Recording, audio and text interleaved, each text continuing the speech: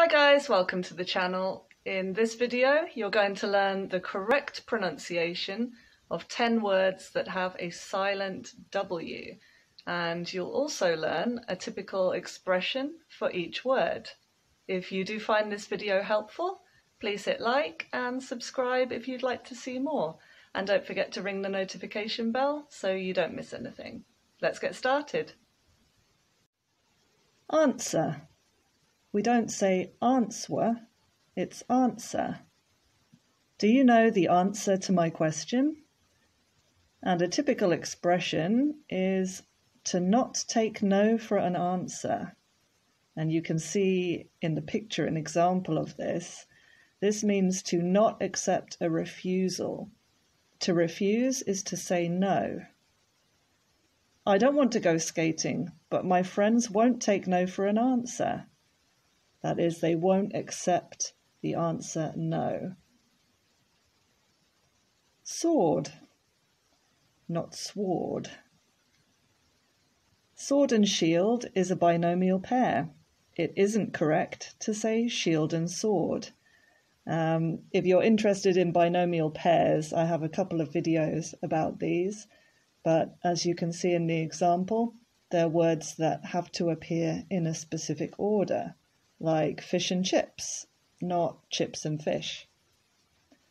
Just to be clear, this is the sword and this is the shield. And a typical expression, a double-edged sword. Something both beneficial, that's good, and problematic or bad. His new job is a double-edged sword. The pay's great, but the hours are long. Wrong. So again, silent W. Have you been pronouncing wrong wrongly? Don't get me wrong.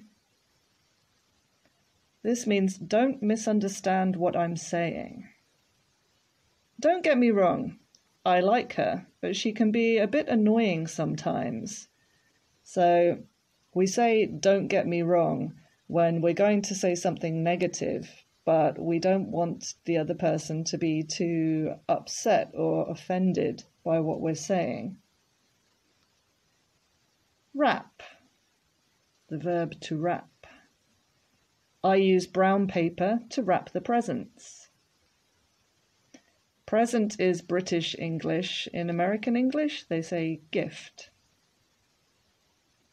Under wraps. So you can see from the picture, under wraps means secret, classified, or confidential. The couple have been keeping their relationship under wraps. And it's very typical to say keep something under wraps. Keep the project under wraps. Keep the news under wraps. Wrist. The doctor checked my pulse on my wrist. So you can see from the picture, wrist is the body part that joins your hand to your arm. And a typical expression, a slap on the wrist. This is a mild punishment. Mild means not serious. I thought I'd be arrested, but I just got a slap on the wrist. We can see in the picture the police officer is speaking with her, he's reprimanding her, telling her maybe not to drive so fast, but there's no serious punishment. So she's getting a slap on the wrist. Wrinkle. As we age, our skin starts to wrinkle. Yep, I'm 40 at the moment and I can see the process starting. It's worth pointing out that wrinkle can be used in more than one way. So we can have wrinkles in our skin, but also wrinkles in clothes. Like this shirt, and the adjective is wrinkled. The shirt is wrinkled. My shirt is wrinkled. It needs ironing. And you can see there the word ironing also has a silent letter. It's a silent R. This object here is an iron. It's both a noun and a verb. We use the iron to iron our clothes. So if you've heard of the, more or less superhero, Iron Man, it's not Iron Man, it is Iron Man. And we can quite literally iron out wrinkles in a shirt, for example, but the expression to iron out the wrinkles is used in a figurative sense, and it means to resolve all minor problems. So a minor problem is a small problem, something that's not serious. There are a few wrinkles left to iron out before the project is finished. There are a few problems, small problems left to resolve. Whole. The whole company is at the conference today. So we don't say whole, it's whole. The whole means all of something.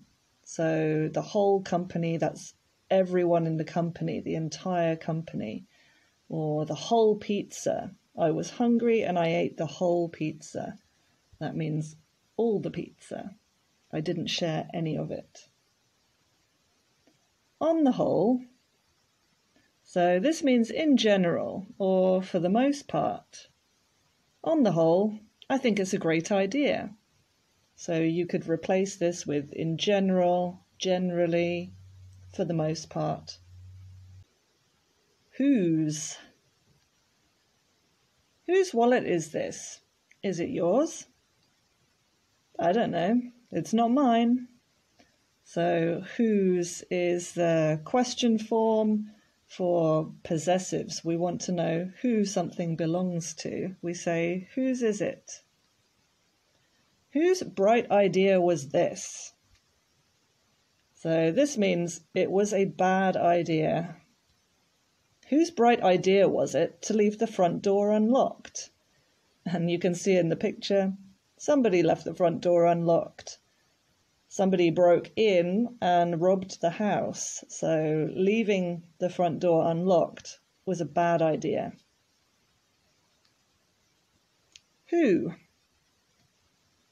Who will be the British Prime Minister in 10 years' time? Who knows? And you can see from the picture there that this means I really don't know. So if we go back to the previous question, who will be the British Prime Minister in 10 years' time? Who knows? I have no idea. I don't know. Whom? He lived next door to his cousin, whom he strongly disliked. So whom is an object pronoun, basically. So he disliked his cousin. His cousin is the object, the person receiving the action, not the person doing the action. Whom is quite formal, and the expression that it is used in is also quite formal. To whom it may concern. This means to the right person for this communication. To whom it may concern, I'm writing to apply for... So, as you can see from the example, this is used in formal communication when you don't know the name of the person that you are contacting. So, if you're sending a job application or a request for information of some kind and you don't know the name of the person that you're contacting, you can begin your message with to whom it may concern.